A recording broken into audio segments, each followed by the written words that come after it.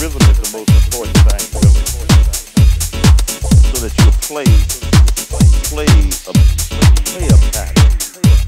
You make a. The hardest thing to tell is what comes first.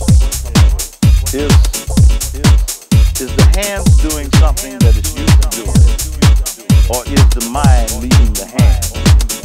And that is the hardest thing to tell out of this whole thing, because the hands are like marching. They have a separate energy, and they get like certain grooves.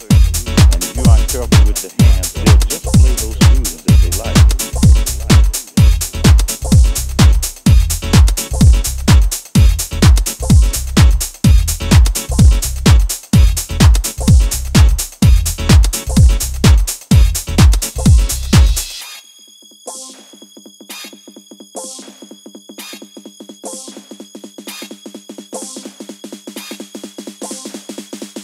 Think of the rhythm. Even when you're walking down the street,